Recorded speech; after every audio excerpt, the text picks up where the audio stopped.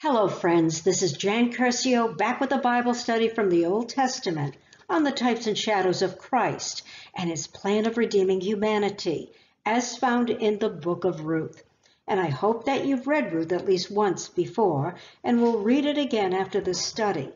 Now, first let me say that, as most of you know, that a type of Christ is a picture drawn of him by the Old Testament writers, so that Israel would recognize their Messiah when he would come. For instance, one of the most recognized type of Christ is the ram caught in the thicket provided for Abraham to sacrifice in place of his son Isaac, Genesis 22. And a notable example of a shadow is the temple sacrificial system of ancient Israel that foreshadowed the sacrificial death of Christ. Yet, in spite of the many types and shadows throughout the Old Testament, only a few in Israel recognized Jesus of Nazareth as the promised Messiah. Now, the book of Ruth was aptly placed between the book of Judges and the books of Samuel in the English Bible, since it points to the transition of Israel as a nation led by judges to one led by kings, particularly with the inclusion of King David's genealogy in Ruth, who was the great-grandson of Boaz, Ruth's kinsman redeemer. Yet in the Hebrew version of the Old Testament, the Masoretic text, the book of Ruth is placed in the Ketuvim, the writings, after the book of Proverbs. And as you know, Proverbs ends in chapter 31 with a portrayal of the woman of worth. And so the book of Ruth, which follows Proverbs, is aptly placed as well in the Hebrew version of the Old Testament, given that the character Ruth was a woman of worth. The authorship of Ruth has been ascribed to Samuel the judge and prophet, who might have written it in support of David's ascent to the throne, based on his inclusion of David's genealogy. And for those of you who think that genealogies hold little value, you need to reconsider, for they are the framework on which the scriptures hang. And without that framework, the biblical accounts lack the historicity they merit. And without David's genealogy in the book of Ruth, it reads like a romantic short story. Yet there is much more to this account besides romance, and that not only is it a significant piece of ancient Israel's history, but it is a striking allegory of the redemption of mankind. Now, David's genealogy in Ruth, chapter 4, begins with Judah's son Perez, and I quote, Perez begot Hezron, Hezron begot Ram, and Ram begot Amminadab. Amminadab begot Nahshon, and Nahshon begot Salmon. Salmon begot Boaz, and Boaz begot Obed. Obed begot Jesse, and Jesse begot David, verses 18 through 22. And 1,200 years, or 14 generations later, Jesus of Nazareth is confirmed in Matthew's Gospel to be the son of David, Israel's designation for their coming Messiah, beginning with Abraham down to David and then on down through his son Solomon's bloodline to Joseph and Mary to Jesus. Matthew 1, 6 through 17. And for Matthew's Jewish audience, Jesus' genealogy should have been strong evidence of him being the son of David, the Huios David in Greek or Ben David in the Hebrew. The characters in the book of Ruth are Naomi, whose name means pleasant, who for me is the main character of the book. And then there is Ruth, whose name means friend, the Moabitess widow of Naomi's son Machlon. And Boaz, whose name means strength, is the wealthy Bethlehemite and master of the harvest. And then there are the minor characters, Orpah, the widow of Chilion, Naomi's other daughter-in-law. And then there is Elimelech's next of kin, who is unnamed. But always bear in mind that Jesus, the Redeemer of mankind, is actually the main character of Ruth, always being the centerpiece of all the scriptures. And then there is Elimelech and his sons Chilion and Machlon, who have passed away before the opening of the story. And I must say that Elimelech, whose name means God of the King, has prophetic implication, given that he is the great-great-grandfather of King David, whose God is Jehovah.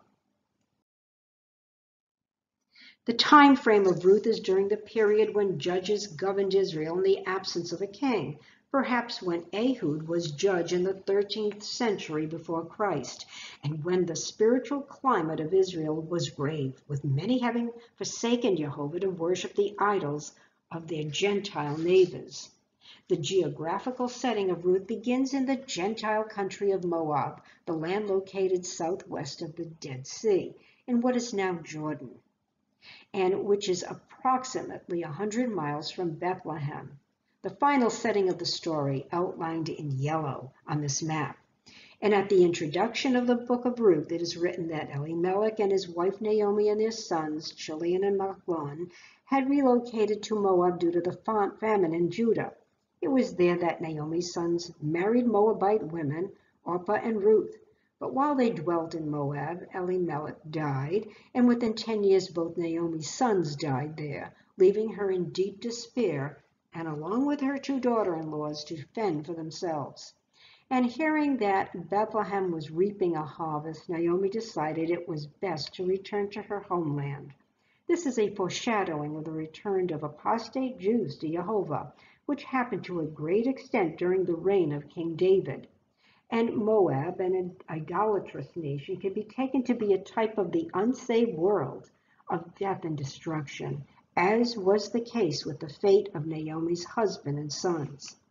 And this is in sharp contrast to the town of Bethlehem, a place of godly Israelites, a type of the saved world, the place of redemption and restoration.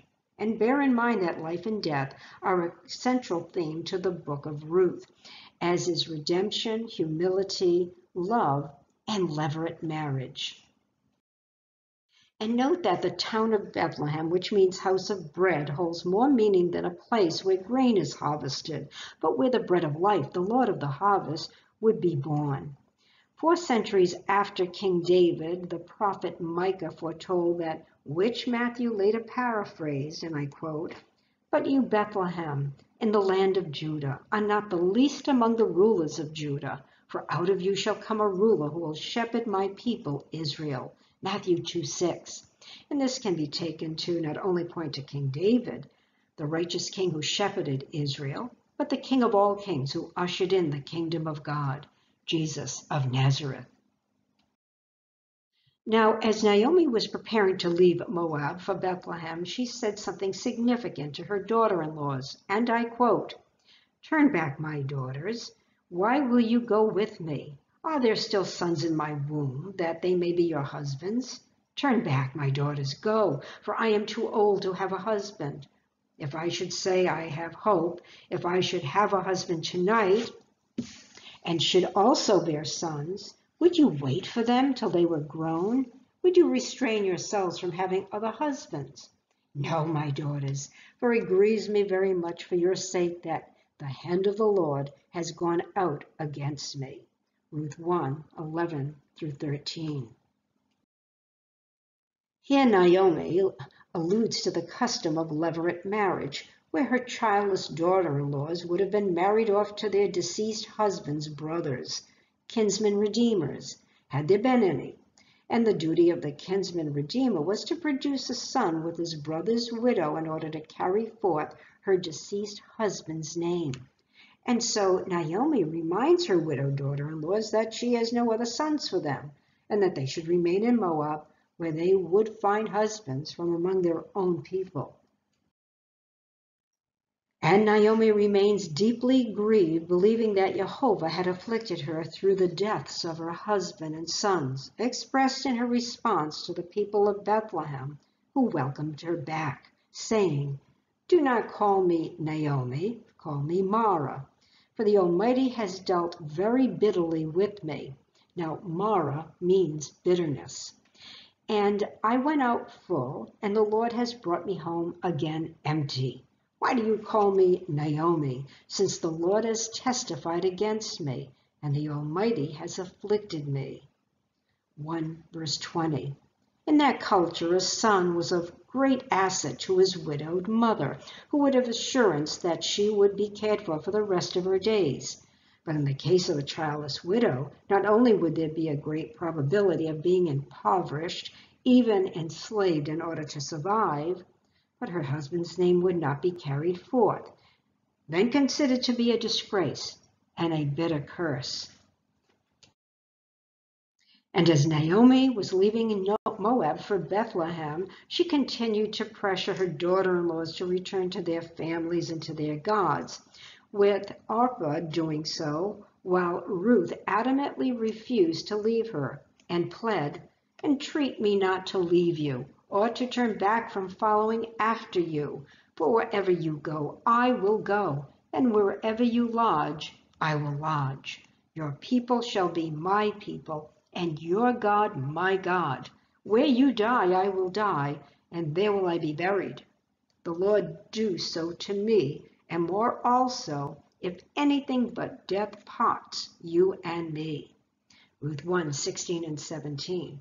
From this we can say that Ruth had forsaken the gods of Moab to worship the God of Israel, and was determined not to return to her family and the veneration of their Moabite idols, even the national deity Shemesh, in which human sacrifice was practiced. In fact, Ruth well demonstrates her loyalty to Jehovah when invoking a curse over herself in the event that she should ever break her commitment to care for Naomi. Orpah, on the other hand, showed a lack of commitment to Naomi and Jehovah, seeming all too eager to remain in Moab with her family and their gods. The sharp contrast between the two daughter-in-laws is both striking and disturbing, a picture of those who would commit to Christ and follow after him, and those who would not. So Naomi and Ruth arrive in Bethlehem, impoverished, and in Naomi's case, deeply depressed. And while Naomi settles in, Ruth goes right to work in the barley fields, gleaning grain from the corners of a particular field owned by Boaz, who just happens to be a wealthy kinsman of Elimelech. And let me say here that it was the law that grain be intentionally left in the corners, the pe'ah in Hebrew, to be gleaned by the poor, Leviticus 19, 9 through 11. And Boaz took notice of Ruth and was informed by his servant that she was the Moabitess daughter-in-law of Elimelech's widow Naomi, and that she had cared for her mother-in-law after his death, Ruth 2, 5 through 13. So Boaz began to show interest in Ruth, beginning by warning her to stay by his female reapers in order not to be abused by the men, and to help herself to water provided for them, verses 8 and 9. And at the mealtime, he continued to show kindness to her by offering her food and then ordering the reapers to purposely leave grain behind for her to glean, verses 14 through 17. And Ruth asked Boaz, "Why have I found favor in your eyes that you should take notice of me, since I am a foreigner?" Verse 10. And this was a good question, since the Israelites had shunned the Moabites from the time these Gentiles refused to give food and water to the Hebrews during their wilderness period under Moses, and when King Balak of Moab hired Balaam the seer to attempt to cause Jehovah to curse his people. And when Balaam learned that God would not curse those whom he had blessed, he tricked the Hebrew men into fornicating with Moabite women in order to force the hand of God to curse them, Deuteronomy 23:7. And of course, this all backfired. Now, Boaz did not seem concerned about Ruth being a Moabite, perhaps due to his own mother having been a Gentile, who was Rahab the harlot of Jericho, the one who saved the Hebrew spies, Joshua 1 and 2. Instead, he praised Ruth for her righteous behavior and loyalty to her mother-in-law, and having left home and kin to care for her. And then Boaz spoke a blessing over Ruth, that she would have full reward from the God of Israel, chapter 2, 11 and 12. Then she said, "Let me find favor in your sight, my Lord, for you have comforted me, and have spoken kindly to your maidservant, though I am not like one of your maidservants." Verse 13. And here again, Ruth's humble character is demonstrated. So she returned home to Naomi with plenty of barley, who was delighted to learn all that had happened to Ruth that day. And when Ruth told her that she had met Boaz and how he had extended much kindness to her, Naomi informed her that he was her redeeming kinsman, her Goel in the Hebrew, that is, through marriage to Elimelech. And the Goel is legally defined as a family relative, a next of kin whose duty it is to restore or recover the land holdings of a poor relative who had sold it off to survive, even redeeming the relative out of enslavement. And by Mosaic law, property had to be returned to its original owner, since the land always belonged to God, who granted it to his people, only to be passed on to the next of kin as an inheritance.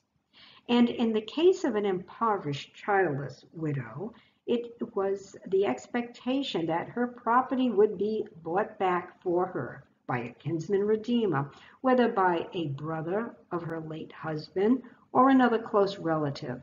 And in the case when there were none, a member of one's tribe or any interested Israelite could fulfill the duty of the Goel.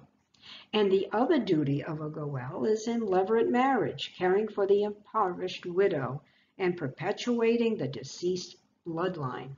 And let me add here that there is a third Goel who avenges the murder of a relative, referred to as the Goel Hadam, that is, the redeemer of blood, the avenging kinsman redeemer. That said, levirate marriage is a foreshadowing of the redemption of sinners through Christ, who bought the lost back from the enslavement and curse of sin with his blood. Christ redeems the lost and makes them his bride, that they will be saved, cared for, and their inheritance of eternal life in heaven secured, and who in the end will destroy Satan, his demons, and the works of darkness. And getting back to our story, without a second thought, Naomi conceived a plan that would restore their lives through levirate marriage between her kinsman Boaz and her widowed and childless daughter-in-law Ruth.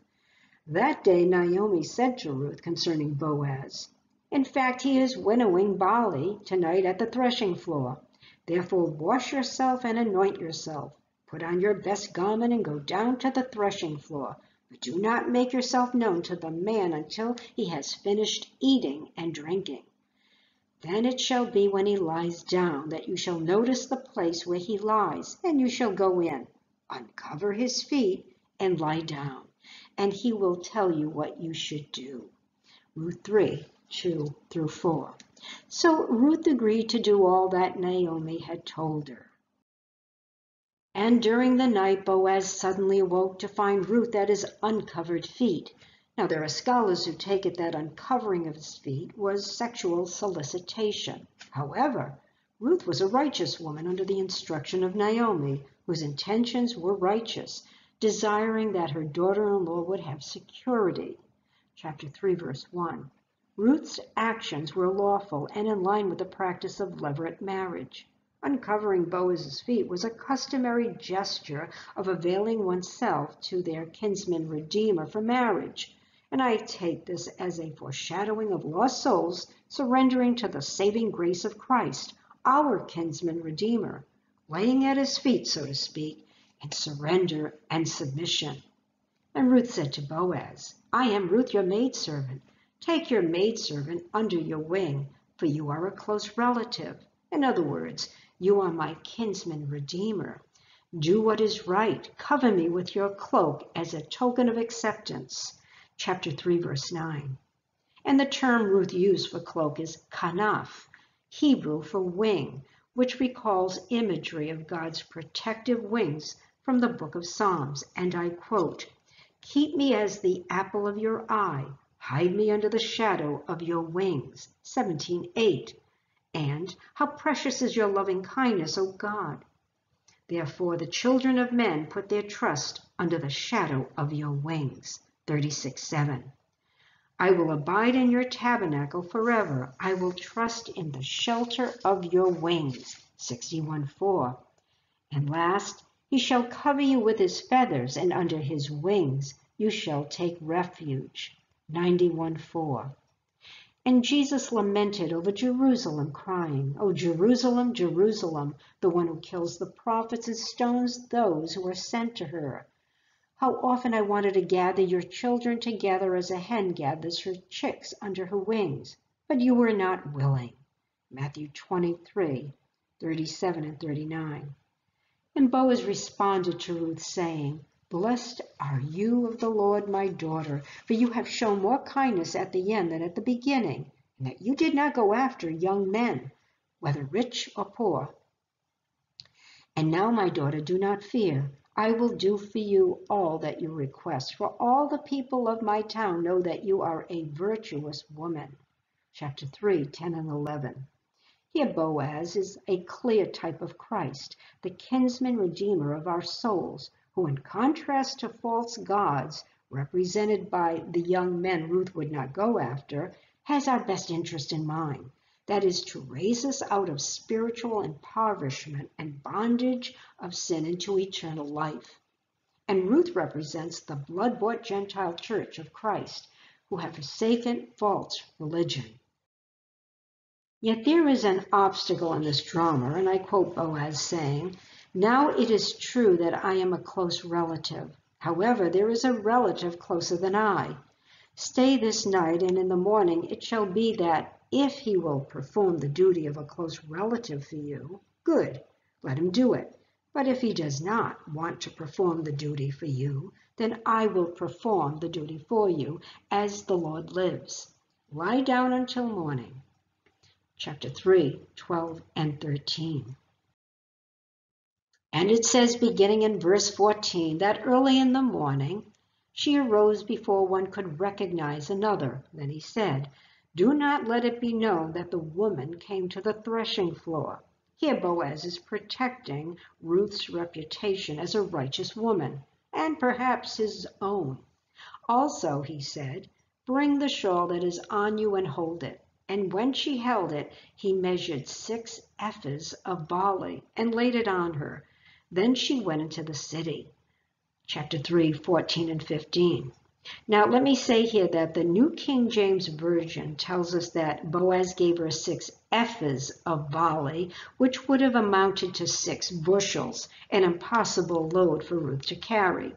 Certainly Boaz would have given her a doable amount, perhaps equivalent to 6 pounds worth.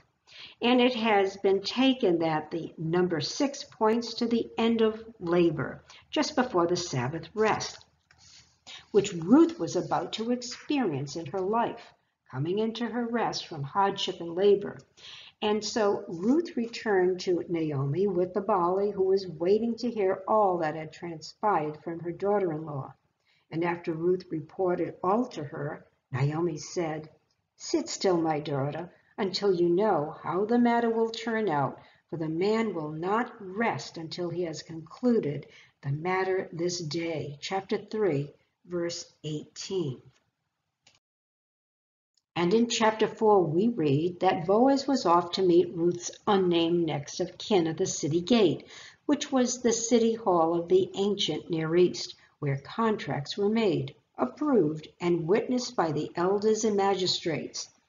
And Boaz told Naomi's kinsman about her need for her property to be redeemed, and I quote, "And I thought to inform you, saying, buy it back in the presence of the inhabitants and the elders of my people. If you will redeem it, redeem it. But if you will not redeem it, then tell me, that I may know. For there is no one but you to redeem it, and I am next after you." Chapter 4, verses 3 and 4. And so Naomi's kinsman agreed to redeem her land. But then Boaz said, "And then there is the matter of Machlon's widow, Ruth the Moabitess, who must also be redeemed for the sake of her husband's name." But the kinsman was not willing to do that, stating that it would ruin his own inheritance, and not having the means to redeem both Naomi's estate and Ruth's. And this kinsman is recognized as a type of the law, which does not have the power to redeem sinners. And so was the custom that to confirm an agreement, one would take his sandal off and give it to the other as a token of the agreement. Chapter 4, verse 7. And I quote, "Therefore the close relative said to Boaz, 'Buy it for yourself.' So he took off his sandal." Then turning to the elders, Boaz declared, "You are witnesses this day that I have bought all that was Elimelech's and all that was Chilion's and Machlon's from the hand of Naomi. Moreover, Ruth the Moabitess, the widow of Machlon, I have acquired as my wife, to perpetuate the name of the dead through his inheritance, that the name of the dead may not be cut off from among his brethren, and from his position at the gate. You are witnesses this day." And all the people who were at the gate and the elders said, "We are witnesses." Verses 9 through 11. Then the elders spoke a prophetic blessing over Boaz and Ruth, saying, "The Lord make the woman who is coming to your house like Rachel and Leah, the two who built the house of Israel. And may you prosper in Ephrathah and be famous in Bethlehem. May your house be like the house of Perez, whom Tamar bore to Judah, because of the offspring which the Lord will give you from this young woman." Verses 11 and 12. And this prophetic blessing was fulfilled, for Judah begot Perez, and from Perez lineage came King David, from whose line came Jesus of Nazareth, the most famous of all Bethlehemites. And so Boaz and Ruth were married, and Ruth bore a son, whom the women of Bethlehem named Obed. And they blessed Naomi, declaring, "Blessed be the Lord, who has not left you this day without a close relative. And may his name be famous in Israel. And may he be to you a restorer of life, and a nourisher of your old age. For your daughter-in-law who loves you, who is better to you than 7 sons, has borne him." Then Naomi took the child and laid him on her bosom, and became a nurse to him. Also the neighbor women gave him a name, saying, "There is a son born to Naomi," and they called his name Obed. He is the father of Jesse, the father of David. Verses 14 through 17. Now the women would not have known about Jesse and David, as would Samuel years later, centuries later, who wanted to make a point of David's ancestry. Now the infant Obed gave Naomi great comfort in filling the emptiness from her loss. Obed was the child of a redemption and restoration of her joy. And Obed can be taken as a sign that Jehovah will not abandon his people, but would send a kinsman redeemer, his only son, to save them from the penalty of their sin. Further, Obed, whose name means servant, is a type of Christ, even the prophet Isaiah's suffering servant. Chapters 49 through 53 of Isaiah. Jesus of Nazareth spoke about himself having not come to be served, but to serve by giving his life for a ransom for many. Matthew 20:28. But Boaz is a more perfect type of Christ, our Redeemer, our brother, our closest kin, our heavenly Goel. Boaz had the power to redeem Ruth as Christ has the power to redeem the lost. Boaz acquired Ruth as his wife while redeeming her property, as well as her life from probable enslavement. As Christ redeems us through his blood, that we should be saved from the slavery of sin and the penalty of it.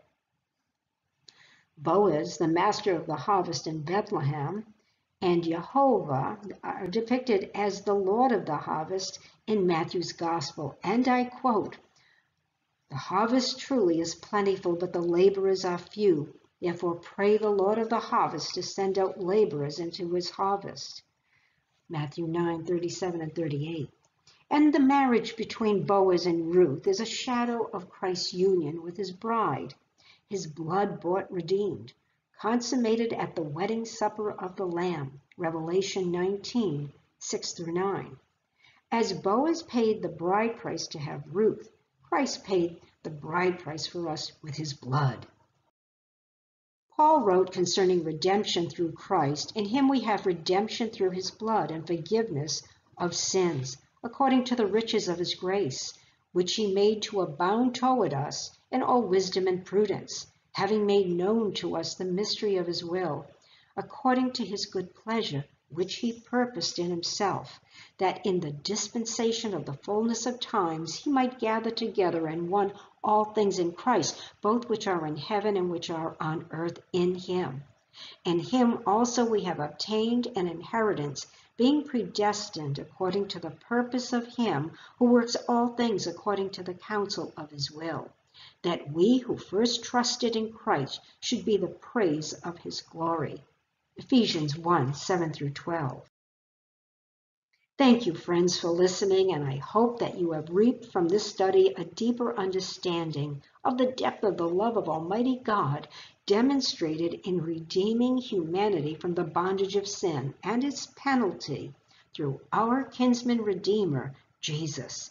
And I hope that it has inspired you to study the scriptures in order to learn to live for a holy God, to mature in the faith, and to be recreated in the image of Jesus Christ. For as Paul taught the believers at Corinthians, therefore, if anyone is in Christ, he is a new creation. Old things have passed away. Behold, all things have become new. 2 Corinthians 5:17. And regardless of how heinous your sins might be, Jesus said, "He who comes to me I will in no wise cast out." John 6:37.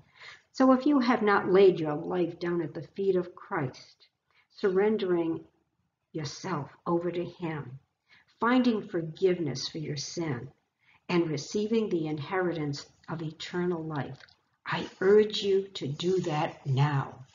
Everything that is happening lately points to Christ's imminent return. Be ready and watchful. Don't procrastinate. Don't be left behind.